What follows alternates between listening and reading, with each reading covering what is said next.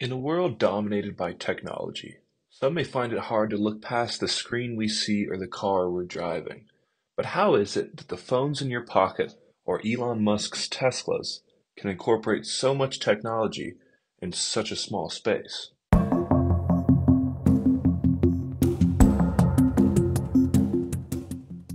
The answer: copper wiring, an electrical conductor used in homes, offices, factories, laboratories, and industrial facilities, with one of the largest industry applications being in wind farms, as a single 660 kilowatt wind turbine alone uses 800 pounds of copper, and the setup of the transformers for the turbines uses 2,000 pounds of copper wiring.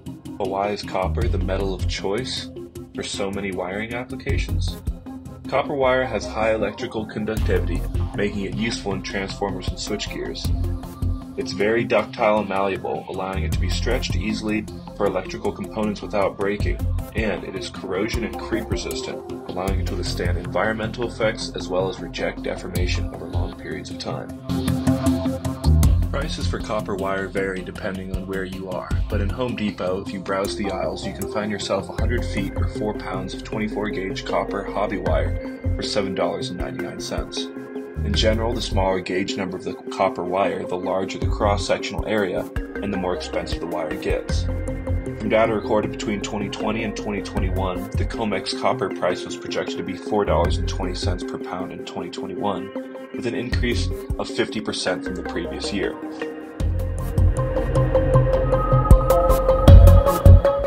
In terms of production, in March of 2023, 3,400 tons of copper were exported from the US alone, equating to $44 million in sales, with Arizona being the leading copper producing state, averaging 71% of all domestic output, electronic output in phone and cars, and renewable energy production in wind farms. Global supply is expected to jump 26% by 2035, equaling 308.5 million tons of copper, which would still be a 1.7 short of global demand. With the top manufacturer of copper wire being the International Wire Group, and the largest copper mining company is Codelco, a Chilean state-owned company producing 1.73 million tons of copper in 2021. Around the globe, copper is most commonly found as ore in Chile, China, Australia, and the United States. From these mines, the copper must go to refineries, either locally or internationally. For Codelco, they are able to secure such a huge amount of copper to refine from their mines in the metal-rich Chile, yet Chile still has enough copper to export.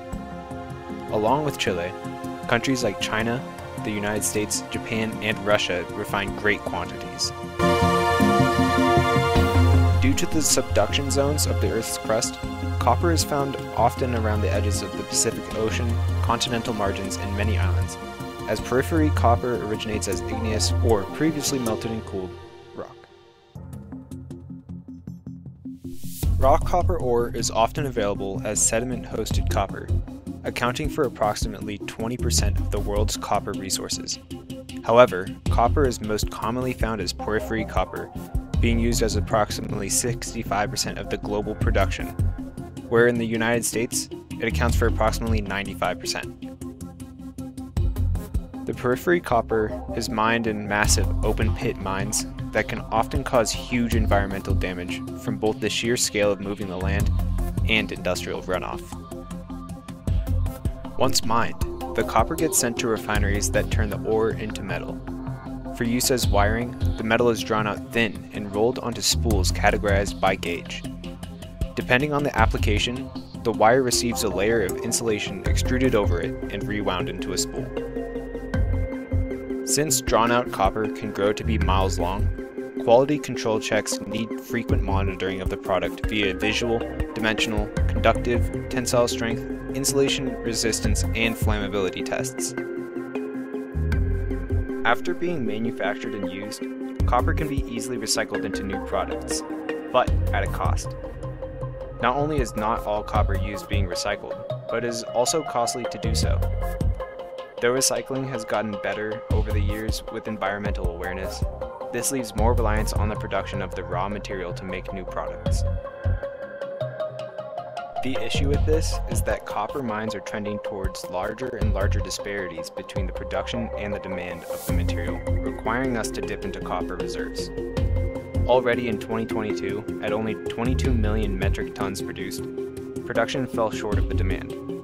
By 2036, it is expected that the demand for copper will be approximately 36 million metric tons, with only 30 million metric tons being produced. With so many applications for copper, the material set aside for copper wiring is bound to be harder to come by. Copper resources that can be mined are estimated to be 5 billion metric tons, and current global copper reserves hold 870 million tons. During the last decade, more than 30% of global copper demand was met with recycled copper. Future innovative policies and technologies should continue to contribute to resource efficiency in mining primary copper and recycling secondary copper. Since 1950, there has always been, on average, 40 years of copper reserves and over 200 years of resources left. While we have a considerable amount of time before copper becomes a scarce resource, the ever-increasing demand will cause a supply chain shortage if there is not something done to assuage the situation. This shortage will cause price hikes and longer lead times in the electrical and electronics industries, not to mention difficulty in procuring materials necessary for brushes, lightning rods, and spyglasses. This will not only affect the companies in these industries, but will also impact the common consumer as our devices become more expensive. In terms of alternatives to copper, aluminum would be a good material to replace it with. Being cheaper and lighter weight than copper, it could be easily replaced monetarily. Problems arise in terms of conductivity, as aluminum is only 60% as conductive as copper, making it interchangeable in low voltage scenarios, however less logical when we enter high voltage situations. Due to aluminum's low current carrying capacity, it would require cross-sections of about 50% larger than that of what copper would, essentially meaning that aluminum requires more space to carry the same amperage as copper. In terms of depletion, according to Canadian geologist David Brooks, it is estimated that the average square mile of Earth's crust contains 1 billion tons of aluminum, which is generated from a sedimentary rock called bauxite, making depletion of aluminum highly improbable.